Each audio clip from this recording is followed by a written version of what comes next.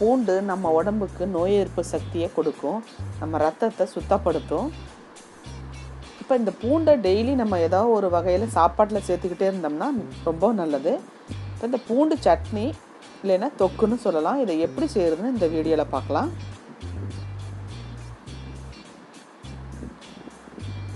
இருபது பல் பூண்டு எடுத்துருக்கிறேன், 2 தக்காளி, 10 காஞ்ச மிளகாய், 1 ஸ்பூன் சீரகம், 20 சின்ன வெங்காயம், 1 ஸ்பூன் உப்பு.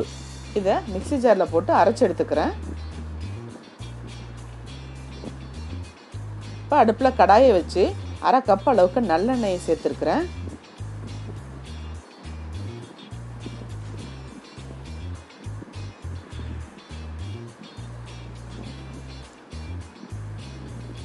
எண்ணெய் காஞ்ச உடனே கடுகு உளுந்து போட்டு தாளிச்சுக்கலாம்.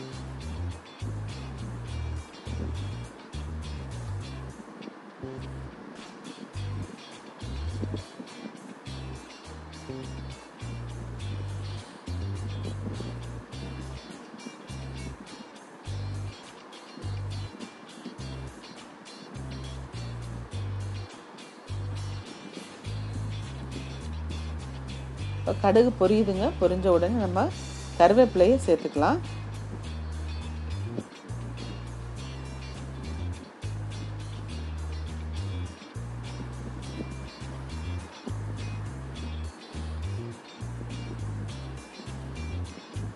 இப்போ அரைச்சி வச்சிருக்கிற சட்னியை இது கூட சேர்த்துக்கலாம்.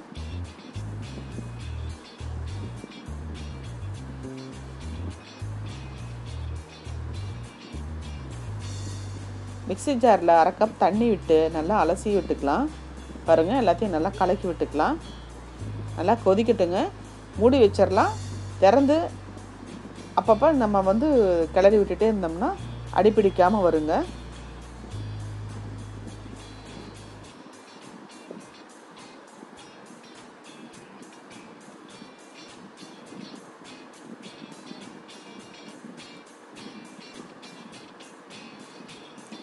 நல்லெண்ணெய் எதுக்கு சேர்க்கறதுன்னா அந்த பூண்டோட காரத்தை கொஞ்சம் குறைச்சிருங்க. மிளகாய் காரம் பூண்டு காரம் நமக்கு அவ்வளோவா தெரியாது. சட்னி நல்ல டேஸ்ட்டாக இருக்கும்.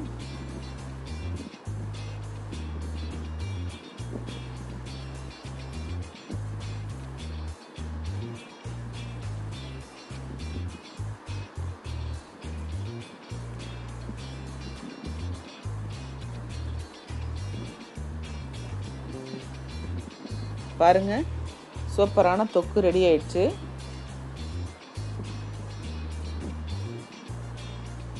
இதை எடுத்து நம்ம பாக்ஸில் போட்டு வச்சு ஃப்ரிட்ஜில் வச்சுருந்தோம்னா 10 நாளைக்கு கூட எடுத்து யூஸ் பண்ணிக்கிட்டே இருக்கலாம். சூப்பராக இருக்கும். இட்லி, தோசை, சாதம், சப்பாத்திக்கு சூப்பராக இருக்கும். எல்லாருக்கும் ரொம்ப பிடிக்கும். இந்த வீடியோ உங்களுக்கு பிடிச்சிருந்தா லைக் பண்ணுங்கள், ஷேர் பண்ணுங்கள், கமெண்ட் பண்ணுங்கள், சப்ஸ்கிரைப் பண்ணுங்கள். பக்கத்தில் இருக்கிற பெல் பட்டனை மறக்காமல் கிளிக் பண்ணுங்கள். வாழ்க வளமுடன்.